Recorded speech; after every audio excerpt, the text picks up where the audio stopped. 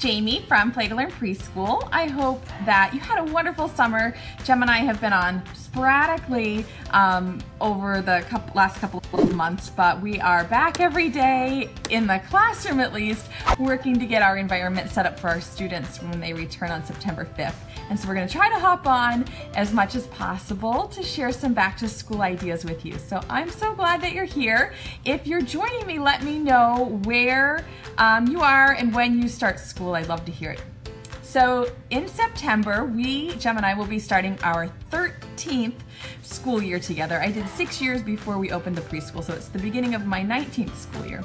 And what I know about the first day of school is that it is so tricky. You know what they say about you only get one chance to make a good first impression? I think that's so true about the beginning of preschool.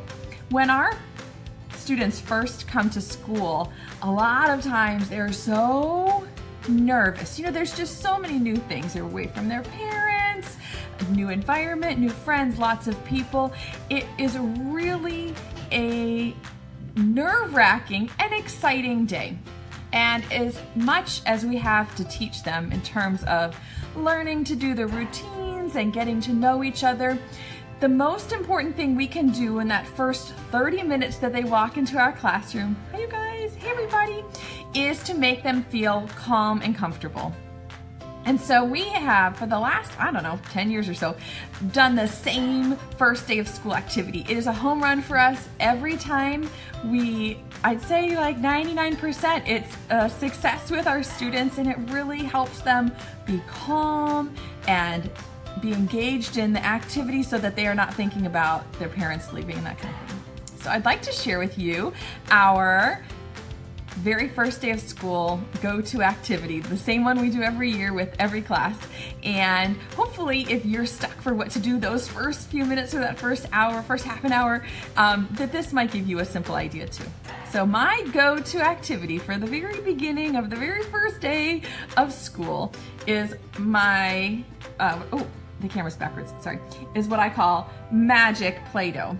And so we sing a little hello song when they first come, but truth be told, like half the kids aren't even there on the carpet and some of them are crying. We usually have their parents walk them in on the first day. And so I get Betsy out, which is always a crowd pleaser, my puppet, if you haven't seen any of the other videos. And I say, Betsy has something so special for you boys and girls. She knows that you are going to be a superstar preschooler this year.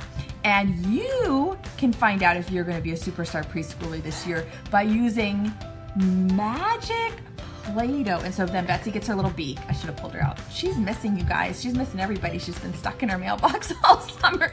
She gets out this bag, and I let each of the kids reach in, and they get a ball of magic Play-Doh.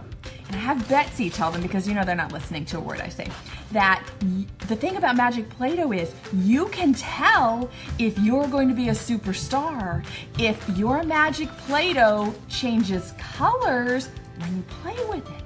And so then the kids, you know, they're like, so now if it stays white, then that probably means that you should go home with your parents. No, don't say that. You should go home with your parents. Go ahead. But if you squeeze it and it changes colors, then you know you are going to be a superstar preschooler. So I let them all come up and take a bag out of the magic Play-Doh, and then we start to play with it. So I just want to show you how I make magic Play-Doh. I have a go-to Play-Doh recipe. I think every preschool teacher has her own go-to Play-Doh recipe. I love my cooked Play-Doh. I know cooked Play-Doh is a pain in the neck if you don't have a kitchen, but I just make it the night before and it stays together really well. It's never crumbly, it's never sticky. Hi everybody. It lasts forever in a sealed container, in a Ziploc, or in a Rubbermaid tub. And so I love my cooked Play-Doh. I've tried a bunch of different recipes, but this one's my favorite. And so what I do is just make a big batch of plain, it's not really white because the flour is kind of yellowish, but plain Play-Doh. And then I take half of it and I dye it really dark colors, like really dark purple. I just use food coloring or, cake coloring or whatever, different colors, right? And then what I do is roll the colored Play-Doh into a little ball and roll the white Play-Doh into a pancake. at home before the kids get there. You know, the night before. This is like my night before activity. And so then I just take my pancake and I put my ball on it and I just wrap it up, kind of, my pancake's not big enough, kind of like, oh, I don't know. So you're just gonna wrap the ball of dough, the colored ball, in the white Play-Doh like this, right? And I just put these, I might need a little more white Play-Doh. And then I just put these white balls in Ziploc bags. And that's, I needed a little bit more white Play-Doh. Sorry, that's the trouble with live TV, live Facebook. So I just put this magic Play-Doh into the bag. And then they just look like they're little balls of white Play-Doh, right? So each child will get a bag of magic Play-Doh. And then we let them take it over to the table and figure out if they're going to be a superstar preschooler. And usually at that point, I give the signal to the parents like, okay, go, go, go. You know, because it's a great opportunity. The kids are sitting, they really want to work that Play-Doh. Gives us a chance to chat with all of them, and it gives the parents the chance to say, okay, my child is calm, playing, and it's okay for me to go. And I usually give the parents like a, good job, parents, out the door you go, you know, kind of a signal. And so when they get their magic Play-Doh, I'll make another one. If you've got really little kids like 3-year-olds, I would just make little balls because their hands are not going to be able to handle you know, a great big ball of Play-Doh. If you have pre-K kids, you could give them a nice big chunk. So they get their Play-Doh out of the bag and they take it, you know, over to the table, and then they just start playing with it. And what happens, of course, is that as they squeeze the Play-Doh, it changes colors. It's magic. And you know, the more you play with it, the darker it becomes. But the kids are fascinated by this little change. They'll keep their attention. It'll give you a chance to talk with them, to comfort anybody who needs comforting, because everybody's busy trying to figure out if their Play-Doh is magic. If they're gonna have a magical, wonderful superstar school year. Now, I know that there are different opinions on this, but you could add a little glitter. You know, when you put the dark ball of Play-Doh in the middle. It's not really up to you and how crazy you want to get on the first day of school. My friend Mary Catherine probably used the whole thing in the middle. But it's really up to you how much mess you want on the first day of school. I know other people also put like a thumbprint and drop the food coloring right inside the white dough.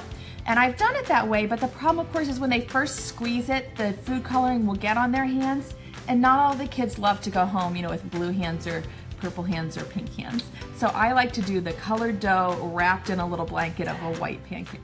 So then they go home with their magic Play-Doh. And I like, you know, to let them take it home on that first day to show their parents. And so I just made these little like, we're gonna have a super school year, like little bag tags. And I just take it to the top, and you could tape it, or, you know, I'll just put a little, you know, a staple on it. And then I write the child's name on the back, and they get to take that home on the very first day of school.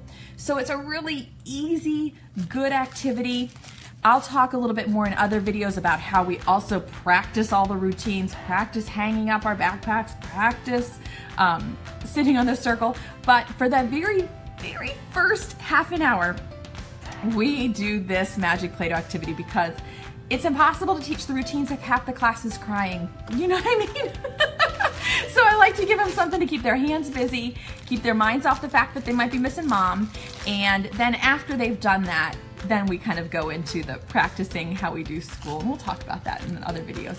So anyway, this magic Play-Doh, I just glue it to a gift bag that I got at the dollar store, whatever, Michael's.